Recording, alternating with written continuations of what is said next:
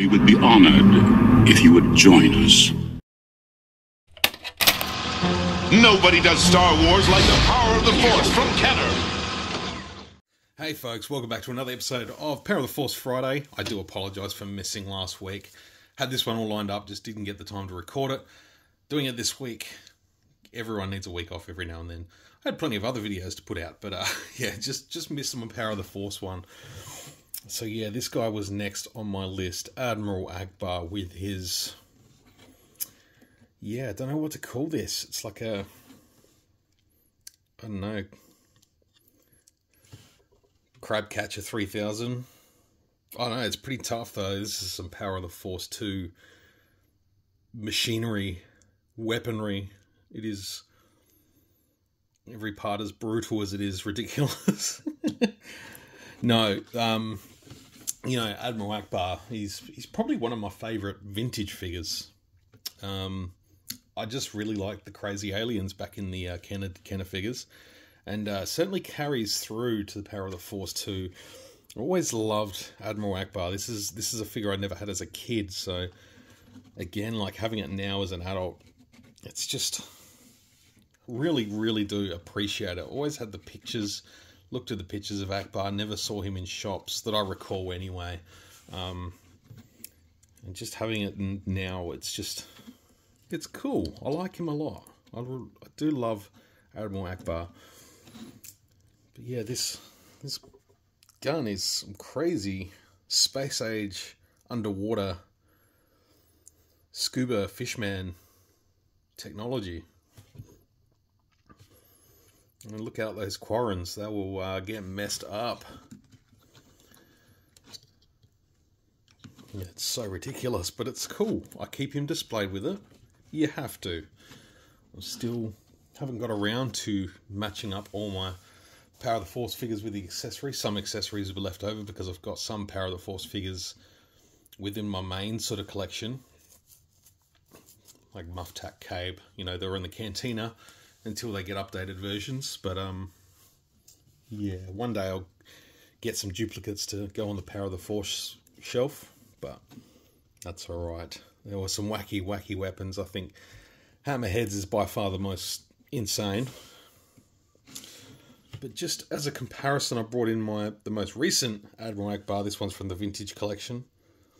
They have done Black Series 6-inch since.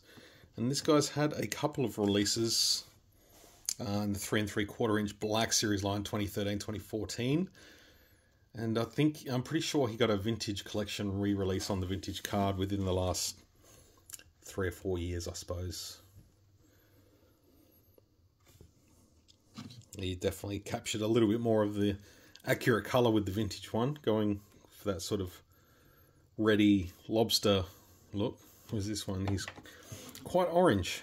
But I mean, if you wanted to populate your, you know, your Rebel Alliance, you could pop this one in the back somewhere and he could be a different Mon Cala. Who knows? And just for giggles, I can reach him. Bring in Admiral Raddus. You know, different colour. Mon Calamari. Also 5 POA. Does have the opening mouth though, which is cool. This one was a tricky one to track down, but glad I did. There's one thing I'd love to see more of is Mon Calamari characters in 3 3/4 inch. They did do Nadar Veb, part of the Clone Wars line, coming from the episode Lair of Grievous.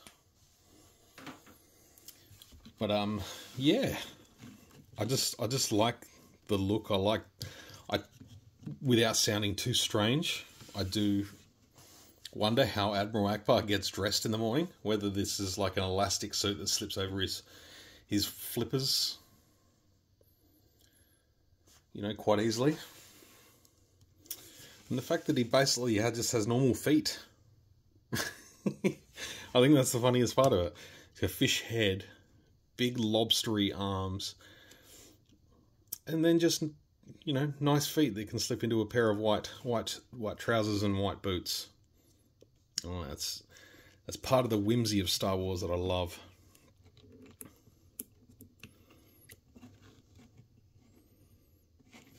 But it's just, I don't know, look at the eyes, you know, the mouth. Really nice sculpt for the time. You know, what year are we talking with this one? Exactly 1997. Oh, it's getting further and further away from us, isn't it, folks?